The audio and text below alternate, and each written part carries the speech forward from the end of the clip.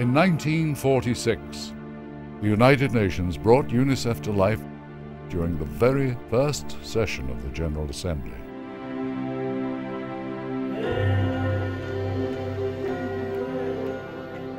The vote was unanimous. There were fewer than 10 employees. In those early days after World War II, more than 6 million children across Europe received milk and a daily meal. Audrey Hepburn was one of those children.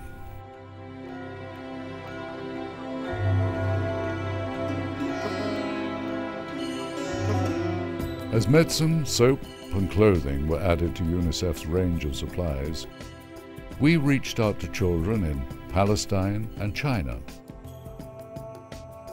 When UNICEF's mandate was made permanent in 1953, we were already active in some 100 countries, expanding beyond emergency response to take on the spiral of poverty, disease, and hunger that kills thousands every day. The Children's Fund is one of the most vivid examples within the framework of the United Nations of international cooperation and peaceful purposes.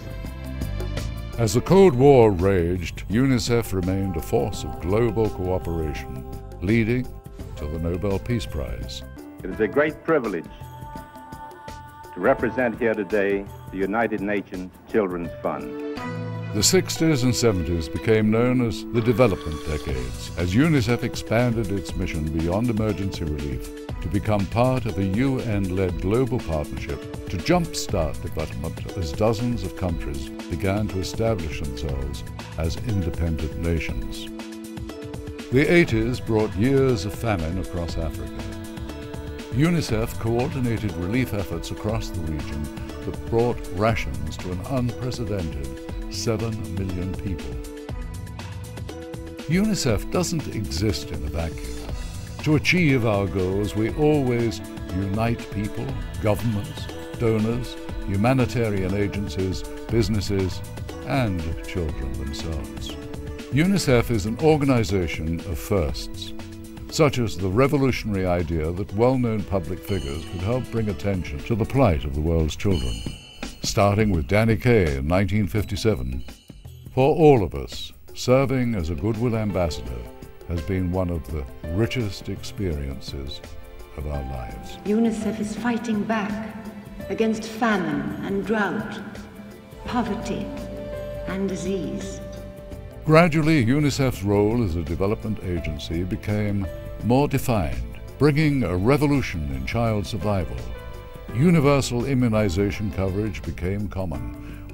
We even were able to bring about ceasefires in countries such as Yugoslavia and El Salvador to carry out mass campaigns.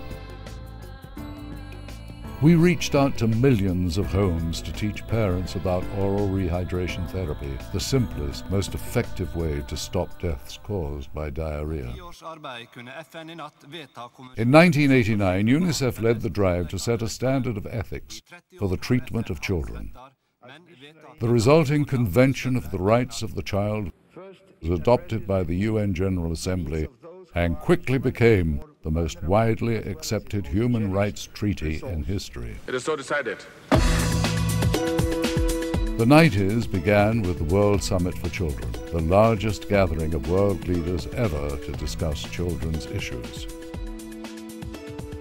Meanwhile, large-scale distribution of vitamin A and other micronutrients continues unabated. UNICEF India developed a method to iodize salt that became the global standard.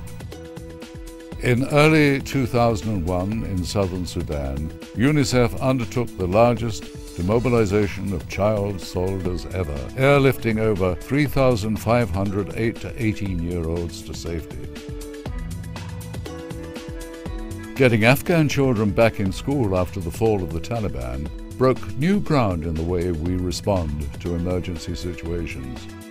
An astounding number of children, and especially girls, once banned from class, began learning again. Yes! 2001 Say Yes for Children campaign rallied millions of children and adults around the world And 2002's special session on children at the United Nations was the first such session devoted entirely to children, and the first to include them as delegates. If we are going to improve the situation and save societies, we should start with the children. They are the leaders of tomorrow, and we need to do well by them. Giving children a voice on par with policymakers is today a key UNICEF policy. To make the world a better place for all. And as the spectre of the HIV/AIDS pandemic began to affect children and young people in ever-increasing numbers, UNICEF called upon the world to unite for children against AIDS. As central as global development is to our mission, UNICEF has never forgotten where we began, and we still provide emergency response and post-trauma care wherever catastrophe strikes. We have helped dreams become reality for millions. We changed the way the world looks at children. To unite the world to guarantee every child's right to health, education, equality, and protection. This is our mission.